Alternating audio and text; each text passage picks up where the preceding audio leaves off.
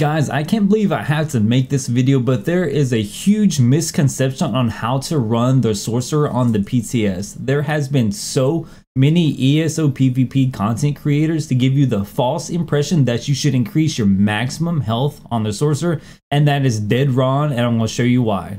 Let's talk about it.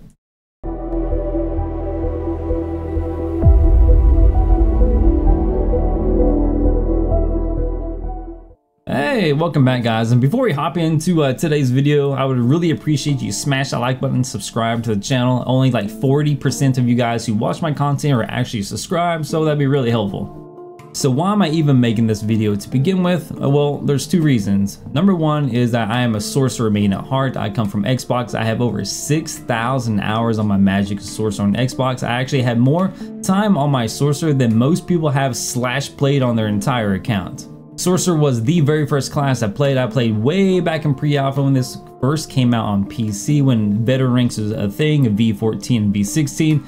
If you guys don't know what that is, don't worry about it, it's old news. So when it comes to the Magic Sorcerer, I have a plethora of knowledge and experience. I know exactly what I'm talking about. I was even running Sword and Board before it was a thing.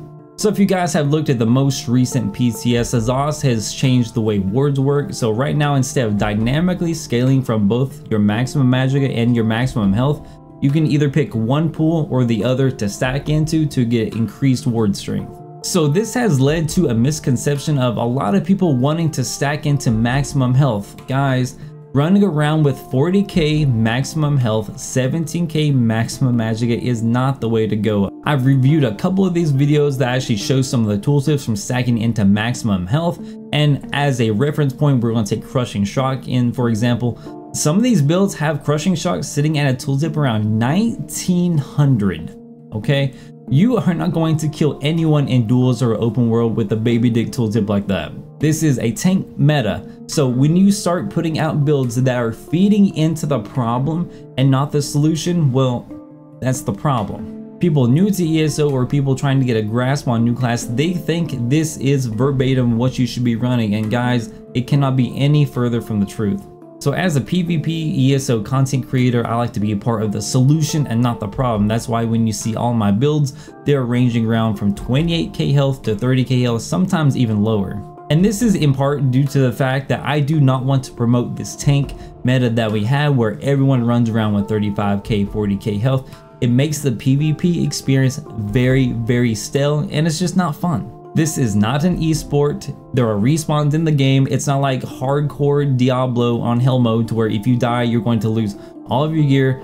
Guys, you're going to respawn, just run back. So here we are on the PTS, and as you can see, the tooltip on this Crushing Shock is literally double what I stated previously, and that's all from stacking maximum magicka.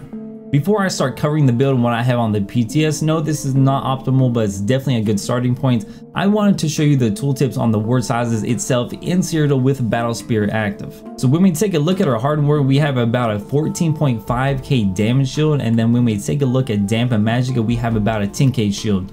The reason I bring Dampen up is if you stack maximum health, it will not bolster Dampen Magic. I mentioned this because the easiest, most effective way to run Magic as Sorcerer right now is with 2 wards.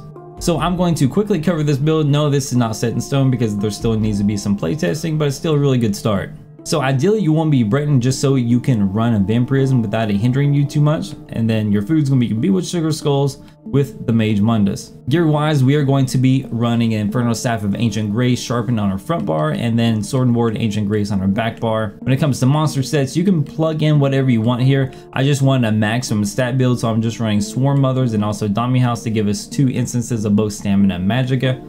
On the 5-piece, we are running Crafty Alfiq. We're also running 5-1-1 with the armor weights, 5 light, 1 medium, 1 heavy.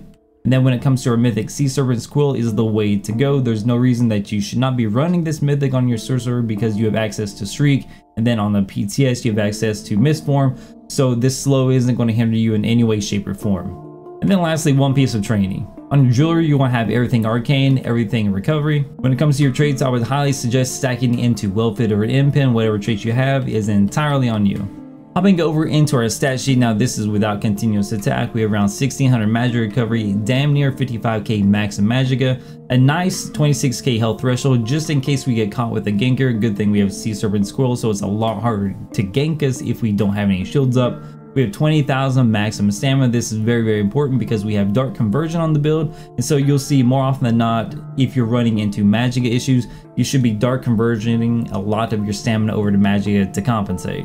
2k crit resist, and then our spell and physical resistances do go up pretty decently here. We're all the way up to 25k spell resist, 22k physical resist. If you're running Breton, you will be sitting around 29k spell resist, something like that. And keep in mind, guys, this is a throwback to the way Magic Sorcerer used to have to be played, keeping your wards up. If you're going to play your Sorcerer in a max magic build, you have to keep your wards up at all times, so just keep that in mind. So this is very basic. We're running Crystal Fragments, Haunting Curse, we're running Boundless Storm on our front bar, we're running Crushing Shock. The reason I like running Crushing Shock is because of Critical Surge. Literally every single time you weave, you're going to get a crit, which is going to heal you. We're running Streak as your gap close in your CC, and Power Overload as your nuke. Back bar, you're running Dark Conversion, double wards. Again, Critical Surge is very, very strong when you pair that with Boundless Storm, because if you have enemies jumping on you, if you get any ticks from Boundless Storm critting, it's actually going to heal you for a decent amount. Here on tooltips around 3300, so in Cyrodiil this is more or less like 1650 per tick. Next we have Bound Aegis. This is going to increase your health due to the passive. This is also going to push your maximum magic very, very high. It is going to give you minor protection when you activate it, and it also gives you minor resolve passively. Now this is pretty decent to activate to get the 40% block mitigation. Just note that when you activate this, your shields do not get the block mitigation value, so just keep that in mind. And then the ultimate on the back bar is going to be Spell Wall. It's really, really nice when a couple of Nightblades jump on you. If you can time this out correctly, you can give them a taste of their own medicine by hitting them with their own Spectral Bow. Hopping into the champion points, we have the blue tree. We're running Master at Arms, Deadly Aim, Ironclad, Arcane Supremacy. On the red tree, since we are running double ward on this build, you want Shieldmaster, Bastion, Arcane Alacrity, and Pain's Refuge. So that about does it for the build I've been working on, the PTS, and hopefully I cleared up a little misconception on how you should properly run your sorcery if you're actually going to have fun on the class and not be a fucking potato in open world, okay? If you haven't already, please like and sub to the channel if you want more ESO PvP content. I do stream around 5 days a week, so if you want to be around to see these builds live on the PTS, definitely do so. I will be hosting a PTS tournament either this week or next week. If you're interested in that, hit me up in the Discord. The link is down in the description, and also what's down in the description is a battle submission form for PvP Top 5. I will be doing these either weekly or bi-weekly depending on the amount of clips I get and the quality of them. I'd actually be really curious to find out what you guys have been running on your Magic Sorcerer, or maybe what you theorize on the PTS. You don't have to take what I say as the gospel. This isn't a one build fits all type of thing. You can play it however you want. So with all that being said, this is Hoarcrux signing out. Peace.